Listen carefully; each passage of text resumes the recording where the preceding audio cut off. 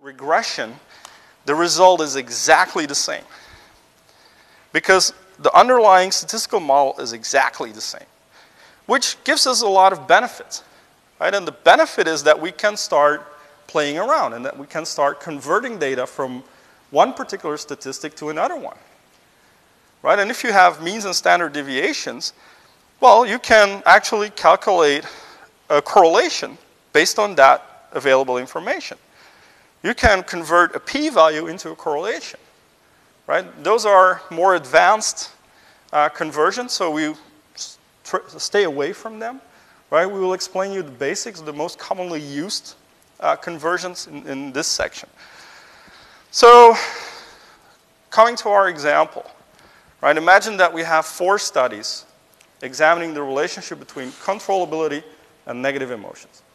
Right? In the papers that you coded, there were many more relationships that were tested. Right? But we're focusing on one for the reason of simplicity.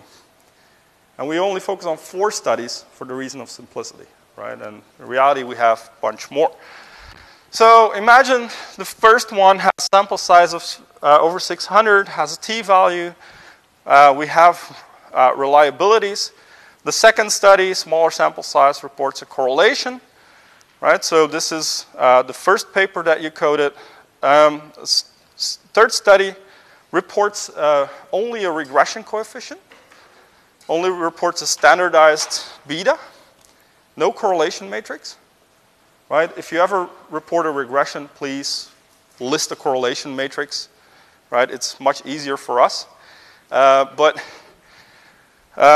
they only report a beta coefficient, and then the fourth one is the F value, which you also found in one of the articles. So we have 4 studies reporting different statistics.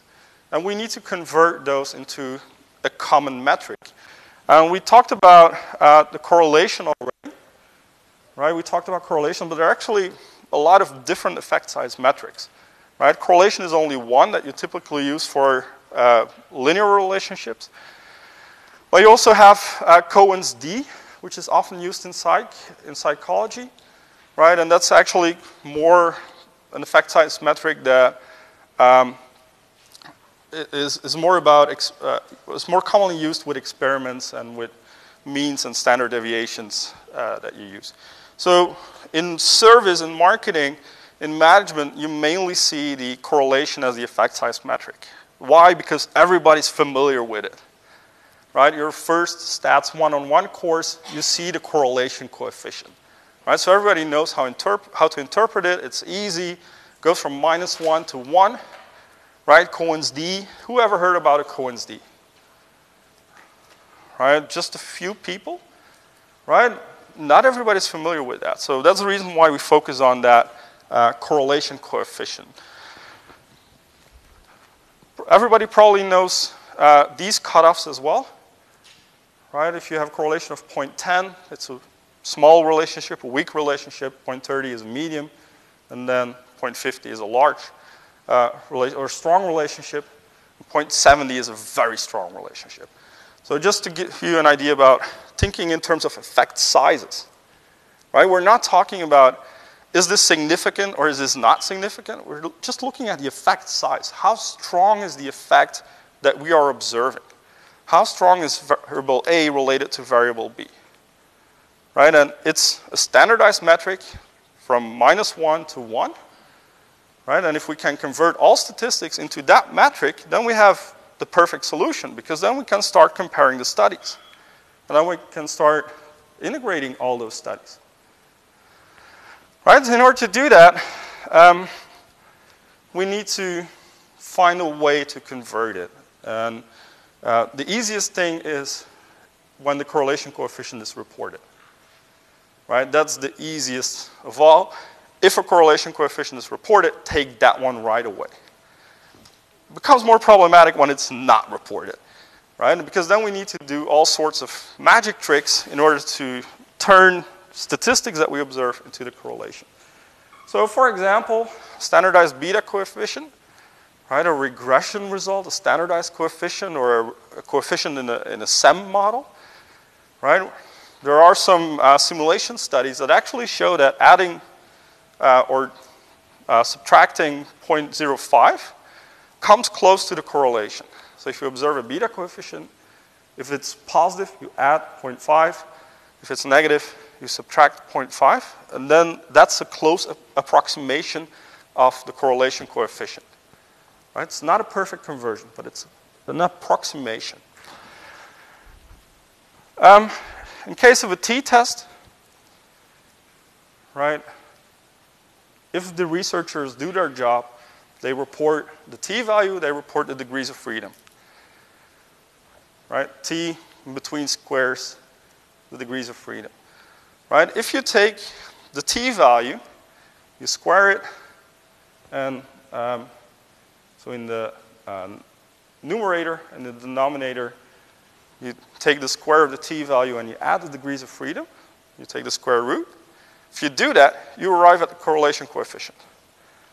And it's an exact conversion. Right? So it's an exact conversion of the correlation coefficient.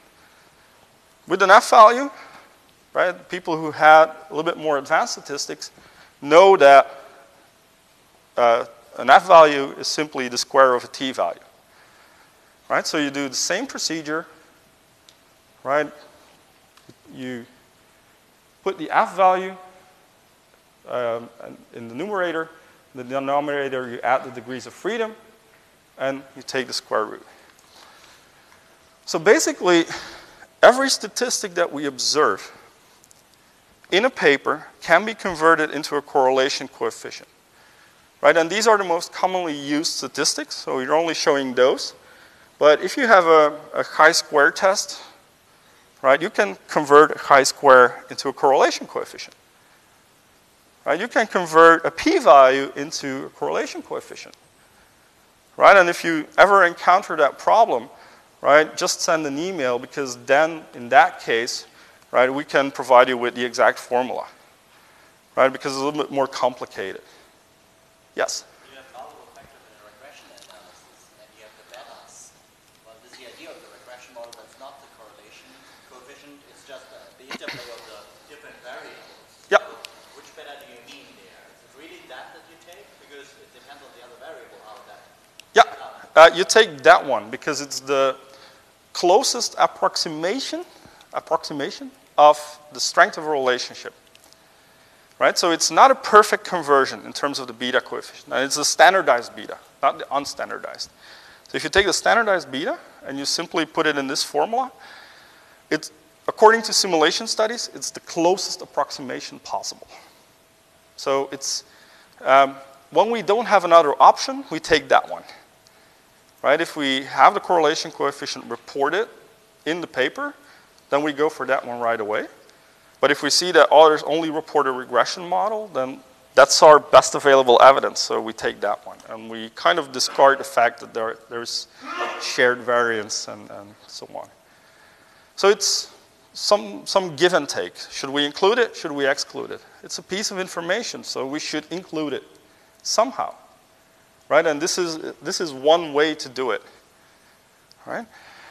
So basically, when we apply these formula to the statistics that we observed, to those 4 studies that I listed just a few minutes ago, right? It's just doing some basic mathematics. Then we can convert every statistic, like the ones that you encountered in these articles, into a correlation coefficient. Right? And then we get like weak correlation for study 1, a very weak for study 3, very strong for study 2, and a medium to strong for study 4. Right? So we can get some insights into the strength of the relationship. Right? We don't care, at this point in time, we don't care whether it's significant or not. We just want to know about the strength of the relationship. Is this clear? Because this is pretty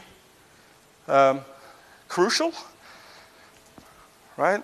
The main message, every statistic that you encounter, but really every statistic can be converted into a correlation coefficient. In some cases, in the article of Walton and Hume, right, if you read that one, you encounter a situation where the relationship between controllability and some outcome variables was not significant. What does that mean? And the authors simply say it's not significant. They don't provide test statistics. What do you do with that case?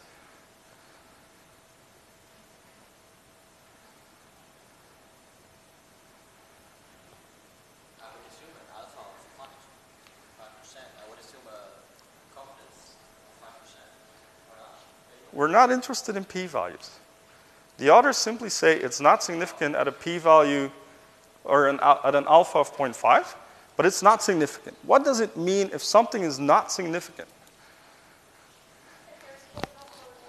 There is no relationship. Right? So it means that basically the correlation is 0. Right? So you can include that kind of information as well because the correlation is 0. It might deviate a little bit, right? But you take the best available information that you have. And that's what we also see is that authors are not really transparent in their reporting. Right? So if you ever write a paper, be very transparent, right? And report everything. We will not hate you for it. Right? So it's very important to think about those issues as well. Some journals explicitly ask for correlation matrices, right? Just to make our life a little bit easier. All right? So this is basically our input data. Right? Now we have a standardized metric per study showing the strength of the relationship between controllability and negative emotions. Then we can start digging a bit.